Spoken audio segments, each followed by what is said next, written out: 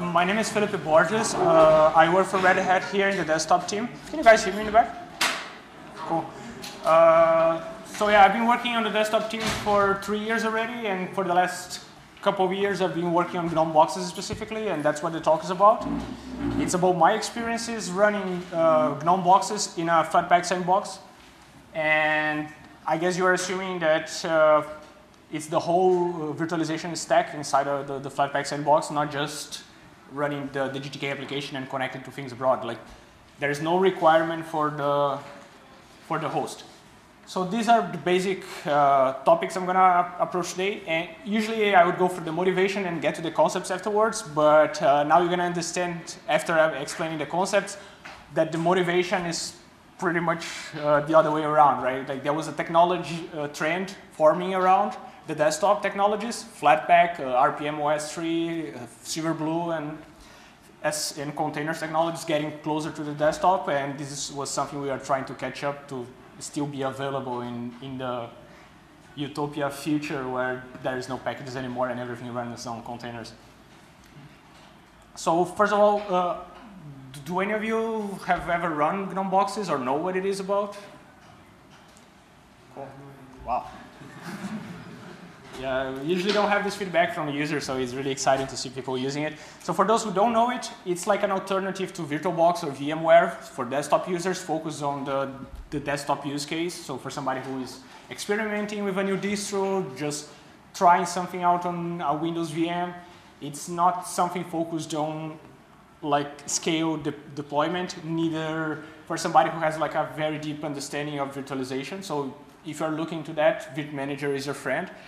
Both of them are actually based on the same stack, so there is no competition here. Like, they have two different use cases, and one is focused on the users and the other is focused on advanced users and developers. So that's why we call it virtualization made simple. Boxes parts like from the point where it assumes that the user doesn't need to understand what's necessary to be set up to get a virtual machine running. So for them, it needs to be like a couple clicks, and a lot of things need to be abstract from the users. And other than virtual machines, Boxes supports remote machines. So you can connect to remote machines, either running locally or remotely, over VNC, RDP, and Spice. So it also replaces your client. You also can use it as a SSH client, so you can have a terminal embedded there and use it for SSH. So the main focus is this test drive experiment. So it's based on libvirt, so it's just a front end for libvirt, and it has this libosinfo at the core. Libosinfo is a library that has data on operating systems in terms of which devices each operating system supports, which requirements it supports in terms of memory allocation and things as such. But it can vary to all kinds of features that a certain operating system supports. And Boxes uses the libosinfo tools, which are able to detect that an image, ISO or a disk, match a certain criteria that qualifies it as a specific operating system, and already configures this operating system to use these certain devices.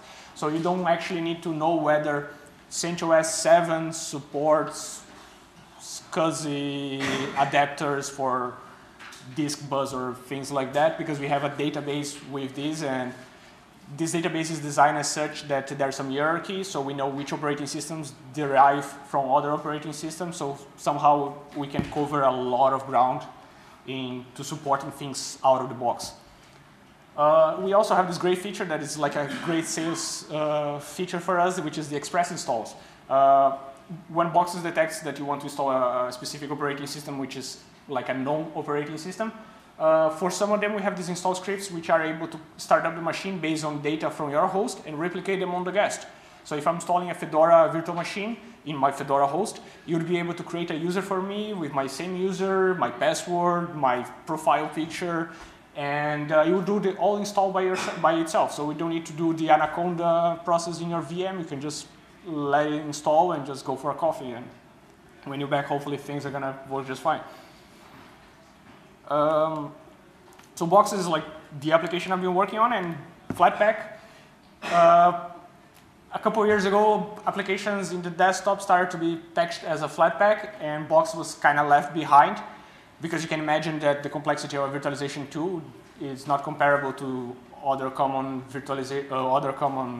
desktop applications. As Owen has described, the complexity is also based on the amount of dependencies it has, so it's very easy when you depend on things that are usually part of a SDK or a normal installation. And it is hard when you have a lot of dependencies. And Boxes uses libvirt, which uses Camel, and then you have the Spice display. We also support RDP, which means you have free RDP. So a lot of big projects are dependencies of Boxes. And Flatpak has brought us, like, you have heard a lot of Flatpak today, so I'm not getting to the details of Flatpak, and I'm going to save you both time and patience on this. But the build orchestration actually is a great feature for us in Boxes, because I would say that half of the bug reports we receive from users are not our fault. And you know that this is something that a maintainer usually says. But it's kind of true that in the traditional packaging management, the people packaging libvirt and the people packaging Spice or Camel, they are not the same. Sometimes they're not even talking to each other. Sometimes they are volunteers. Some distros are just copying some things from other distros.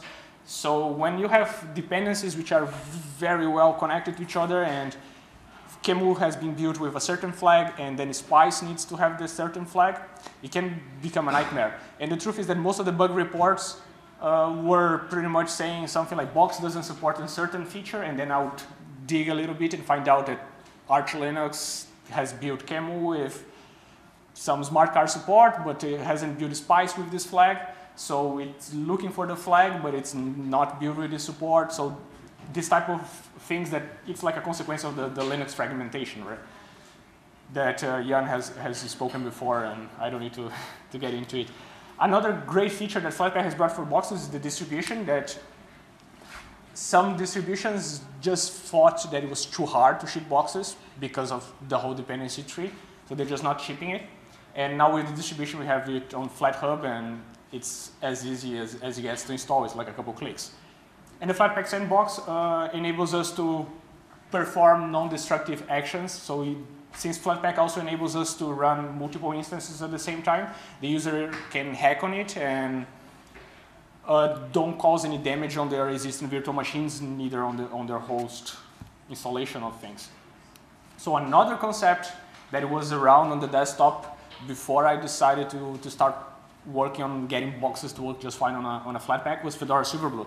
Fedora Silverblue was designed to be the next Fedora desktop, and it's an image-based operating system, which means that the basic core OS of it is going to be a static read-only image, and everything on top of it is going to be containers. Of course, there's this technology which is rpm-ostree that allows you to layer packages on top of it, but you are defeating the purpose of have a read-only image-based system if you are just layering stuff on top, because you lose the robustness of upgrades and you're just messing up with your install and not decoupling things. And by having operating system which is focused on containers first, we are actually enabling our users to have a very core, solid operating system that does these robust updates and have their apps independent of dependencies that usually you would expect them to come in the core image of the OS. So Fedora Silverblue enables us to have a very reliable operating system and at the same time run unstable applications on top, multiple versions of applications on top, and that's great for Boxes, because one of the biggest challenges is to get people to hack on such a big applications, because they just need to build the newest stuff of everything. And build the whole world, it's a pain. So you should definitely try Fedora Silverblue. There is a stand outside. They have demos there, and they might help you out with everything you need for Fedora Silverblue. And so now we are finally at the motivation. So with the reproducible builds, I solved that problem with the cross-distro support. Distributions not having boxes set with the right things. I can just literally go to the GitLab issues and say, have you tried the Flatpak? And they just try the Flatpak, and we find out that most of the issues are on the distro side. So then I can tell them to file these reports downstream, or just get the users to use Flatpak. And most of them are just turning. They're just like, oh, I'm going to use Flatpak from now on, and not interested on using the packaged one from my distribution. The development process has also improved a lot because before we were using GH build, so you are just building a different prefix, but you still need to build everything locally, and the dependencies, the runtime dependencies were things that you just need to catch up and discover when the build was failing and compensate with that. So now we have CI bundles. So whenever you push something on GitLab, we use Flatpak Builder to build a bundle which contains the whole build with libvirt and QEMU and all, and you can just download it, double-click it, and test it. And this enables us to get designers to test the new stuff, translators to actually try their translations, because how many translators are actually building QEMU just to see whether their Boxes translation is fine? It's just painful. And the simultaneous installs. You can have a Boxes development version installed, and you still have your stable version, which you have your VMs that you don't want to screw up with. So the build orchestration. This is one of the hardest challenges for packaging Boxes, getting all the dependencies to build with the right flags and stuff. So this is the moment where I felt a little empathetic with the packagers, because it's really hard to build so much stuff. I don't know if I can actually get my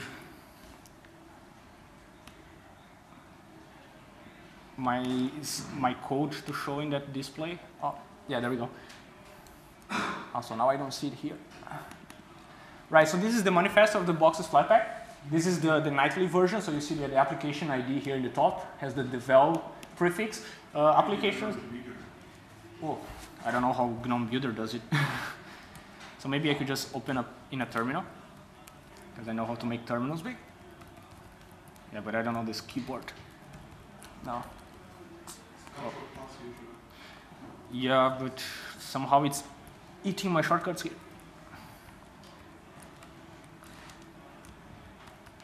Oh, I'm sorry. All right, so I'll describe it. I'm really sorry. Oh, here I can see it better. So the application ID is unique. So if this build would have the same org.gnome.boxes, then you'll be seeing the same VMs you have on your stable version. But by appending this devel thing, I can have a simultaneous install that doesn't see those VMs. So when I run this devel version, I don't see the VMs that I installed on the stable Flatpak. So they have a isolated container where the VMs are running. The libvirt daemon is running inside the VM, and it's spawned when Boxes is launched, and then just sleeps down because there's dbus activation for that. So we also save a lot of memory about not running libvirt daemon all the time in your Fedora Silverblue, because you just need it on demand. What else? Yeah, so here we have the Finnish arguments, which are pretty much the permissions. And so far, Boxes has device all, which means that it has access to all the -dev devices. And that's not ideal, and that's something that I have in the section of further work of my project, which is to use portals to be able to access devices, but we still don't have a working devices portal for Flatpak. But it's gonna get there at some point. We need to just get in motion. Also, file system access here. This is mostly because we have this folder sharing feature that allows you to share some folders from the host and see them on the guest. And there's a file chooser portal, but it's for files, not for folders. So this is also something that Flatpak needs to change to accommodate these changes. We need to have maybe a sharing folder portal or something up to discussion. So let's get to dependencies. And so here we describe how to build the dependencies. You see here that we are doing some patching on this one here to correct some multi-tools build things. Yeah, so a lot of them. Different build systems. So I imagine that for a packager and understanding that these are the flags that are necessary for you to run Boxes, but at the same time you want to build these things and get them working elsewhere for other apps, which depend on other builds. So delegating to the application developer all these responsibilities actually enables us to do just what we need to do and nothing else more. So here we have tracker, disabling a lot of things. So another topic of this. See, virtual rendering. We recently have enabled virtual rendering for operating systems that support it. So you have OpenGL acceleration in your VM, so you can run high-performant apps such as Photoshop and things like this. And here, finally, boxes. Another aspect here, you can see these apps are sub-projects, which I have created for boxes to introduce new features on it. This one is a RDP widget, and this one is support the open virtualization format. So the Flatpak also enables me to create sub-projects which can be used elsewhere and ship them together here, and I don't need to convince packagers to pack a new library or to update a library and things like this. These things are quite unstable yet, so I don't need to go back and forth with them because we just are in charge of everything from now on. Okay, so let me catch up where I was. Oh, there we go. So there are certain things that still don't work. You used to be able to detect that you connected a physical device, and because you are using UDEF to detect plug-in stuff. So if you connect a USB stick or something, the Flatpak boxes wouldn't be able to see it yet. That's also something we need to handle with a portal. We now have a FlatHub build, which means that you can go to flathub.org and download the last stable boxes. And we also have the nightly builds, which are automatically built every night from GNOME. So you can have the latest master commits. So if something doesn't work, you can try the nightlies and see if it's still broken. So for the work, this is what is remaining to acknowledge those if-def conditions. The network bridge. So far, we don't have the network bridge between the VMs, which means that they don't see each other. They can connect to the outside world, but they don't talk to each other, neither to the host, which means that you cannot SSH into your virtual machine inside your Flatpak sandbox. With the network bridge, you're required to set up a bridge and also forward this file descriptor into libvirt, so libvirt can do its shenanigans. And that requires escalating privileges, and in Flatpak, that's something we don't want, which is to escalate privileges inside the sandbox. So ideally, with the devices portal, we would be able to, let's say, get network manager to create a bridge, and then create a little helper, which the devices portal is going to use PoliceKit. So you'll be able to type your password there and forward the file descriptor from the DevNet, Tune, or TAP device into the Flatpak sandboxes, and from there on, we know what to do with it. So we will be able to recreate the network bridge with that. But so far, we are not able to perform network settings on the host system from inside the sandbox. I have some hackish ways to do it, but it requires you to set the SUIED bit on your binary and run it. And you don't want to tell users to install Flatpak and also run a privileged binary at the same time, just to set it up, right? We don't expect boxes users to know what they're doing with the bridge network.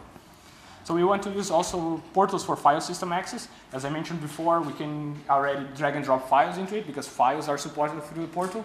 But directories are more complicated because you imagine that you might have some symlinks, you might have recursive directories and things like this. But we expect that with virt.io file system, which is a recent work, we are going to be able to tackle this very easily by creating a specific Flatpak portal. And device access, imagine that you want GPU pass-through or USB redirection. It would be very interesting to have a portal that you would be able to decide which devices you want to expose to your specific virtual machines. And in the other way around, if you want to create some virtual machines which are air-gapped for testing some malicious code, whether you are working on security and you want to hack, that would be ideal as well. So this is future work. So yeah, here I described, so we will pretty much just forward the file descriptor and create a socket pair with it. And right. Oh, I kind of ran through this already. So pretty much we just need portals, and these portals need to be like having boxes in mind that we will be able to forward something not just into the sandbox, but from the sandbox expose this to virtual machines. So yeah, I guess that's a good timing. I was planning to go. Oh, you got up. I was planning to go deeper on Flatpak, but I guess you saw already a lot of Flatpak stuff. So just a little bit before, I was planning to maybe run boxes. Let me see. So I can just press play here. You can see the build here in the footer. And it's going to run this unstable version of Boxes.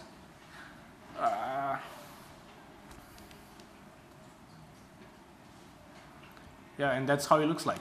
It has this nice devel style, this nice black theme that we like it. But you can also change it if you don't like black.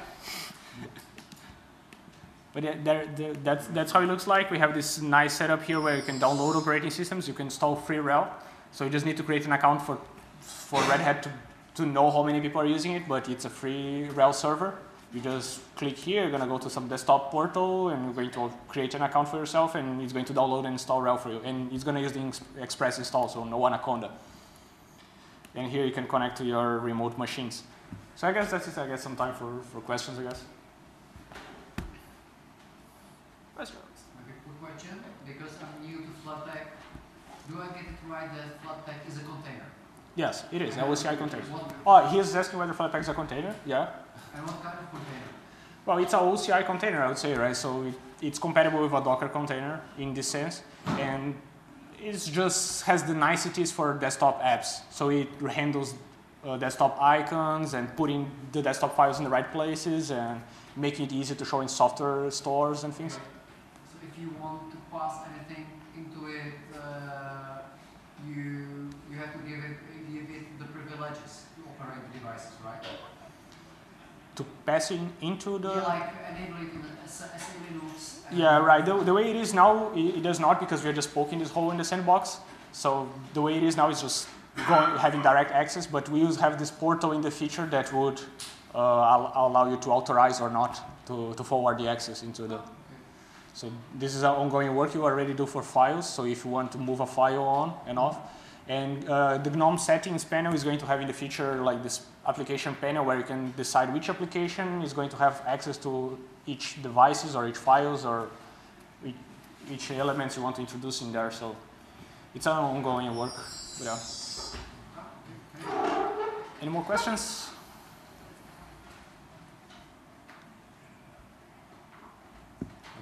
Okay, so Thank you. thanks a lot.